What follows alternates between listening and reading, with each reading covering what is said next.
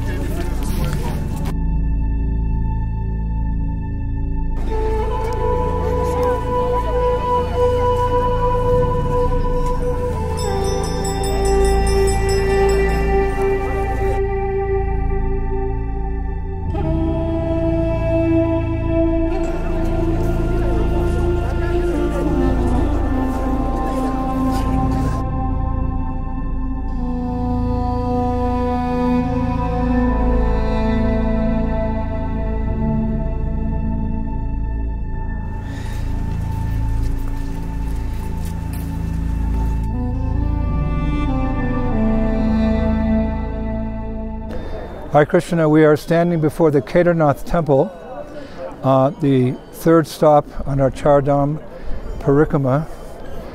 This is a very, very famous temple. It's actually the highest elevation of the four dhams that we're visiting. It's about 3,800 meters, and despite that altitude, which can cause some altitude sickness, hundreds of thousands of people come here every year. And rightfully so, because it's here that one can get the blessings of Lord Shiva. Lord Shiva is dear to all classes of transcendentalists, including Gaudiya Vaisnavas, particularly in his form as Gopishwar Mahadev. He guards Vrindavan Dham, our most beloved Vrindavan Dham in four corners, in Shiva lingams, and he's one of the 5 personalities who grant entrance into and eternal residence into Vrindavan. So, Kedarnath, an arduous journey here for those who walk or even take a car, because the roads here are very narrow and very, very, very windy. This temple was actually established by the Pandavas 5,000 years ago. We hear that just after the Battle of Kurukshetra, Maharaj Yudhishthira and his brothers wanted to approach Lord Shiva to become freed from the sin of killing so many soldiers. We can't even imagine how many soldiers were killed. So they're Vaishnavas, they had to do their duty, their dharma, as Kshatriyas, to protect the innocent. Nonetheless, many men were killed, and there was a great reaction for that. So they desired to approach Lord Shiva. And when they approached Lord Shiva, he was fearful of taking on the reaction of so many sins like that. So he assumed the form of a bull, and he ran away. And the 5 Pandavas, they ran after him, all the way here to the Himalayas.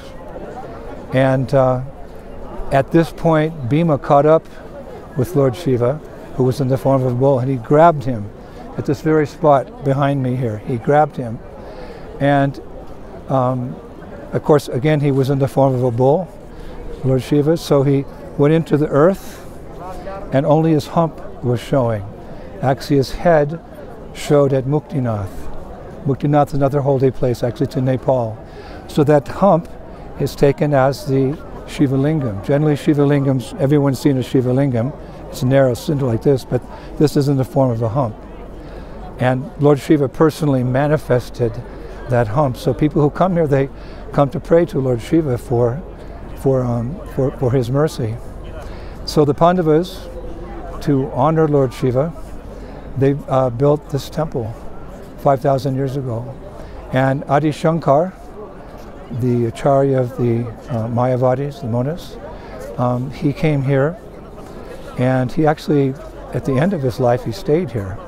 He reconstructed the temple a bit, because by that time thousands of years had gone by and become a little deteriorated. So he renovated that temple, and he passed away here. Adi Shankar passed away here. And his samadhi was just over on your left and my right, the beautiful samadhi of Adi Shankar. But unfortunately, in the year 2013, there was a tumultuous storm. Actually, the storm went on for many weeks, actually for months.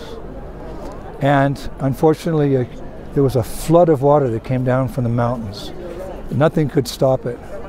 And it came down over the temple and through the town, and unfortunately, thousands and thousands and thousands of people were killed. And more or less, almost every building in Kedarnath was destroyed. This is in 2013. And the samadhi of Adi Shankar was also destroyed. And right now, no one knows where his sacred form is. Since then, they've reconstructed the town as best they can, but one might wonder why the temple is still standing. A flood which destroyed, buildings as strong as that, how is it that the temple wasn't destroyed? What happened is during the flood, in the beginning of the flood, a gigantic boulder just came rolling down the mountain, and it stopped at the back of the temple. So all the water that was coming down, it was diverted to the sides like this, diverted to the sides. And the sacred lingam of Lord Siva was protected. So why have we come here? We're Gaudiya Vaisnavas. We're not Shiva Bhaktas, but we know that the Bhagavad Purana, the Srimad Bhagavatam, describes that Lord Shiva is the greatest of Vaisnavas. Why is he the greatest of Vaisnavas? Because, well, he's in charge of the mode of ignorance. We know there's 3 modes of nature, and there's a corresponding personality in charge of that. Vishnu is in charge of the mode of goodness, Brahma is in charge of the mode of passion, and Lord Shiva is in charge of the mode of ignorance. But dressing like that and being in the form he is, looking like the mode of ignorance, but not in the mode of ignorance, he's Shiva Tattva. So many fallen people are attracted to him. Like ghosts and witches and hobgoblins and rakshasas, they're attracted to him. But by his association, they also become Vaishnavas. This is Vaishnava. Bhaktivinoda Thakur said one time that the duty of a first-class man is to make a fifth-class man also a first-class man. It's the duty of the Brahmins, actually. Brahmins are meant to elevate people up to the mode of goodness, which is a stepping stone toward transcendence. So these are some of the glories. We could stand here for 1,000 years and tell pastimes of Lord Shiva. There's a Shiva Purana, for that matter. But for us, we adore him, we love him, we pray to him, because he gives shelter to the fallen, and he uplifts them to the highest standard of devotion to Krishna. And again, he's protecting the holy Dham of Vrindavan, and only by his mercy, as one of the 5 personalities who grant residence there, can one enter into Vrindavan and stay there and achieve the most cherished goal of all Gaudiya Vaishnavas, which is Prema Bhakti, or love for the divine couple, Radha and Krishna. So we're making a very quick trip here because this is very high in the mountains. Actually, this site will be closed in a couple weeks because the heavy winter is going to come, and with it the snow, and they're not able to continue the worship here. The deities will be moved down a little bit lower into the valley.